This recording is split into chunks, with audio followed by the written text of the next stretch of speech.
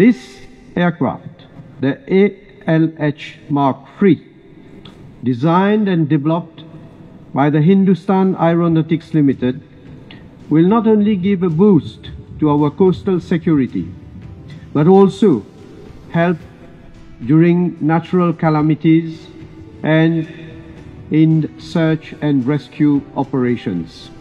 India has not only extended financial assistance for major infrastructure projects in Mauritius, but is also providing its full support in the defense and security area.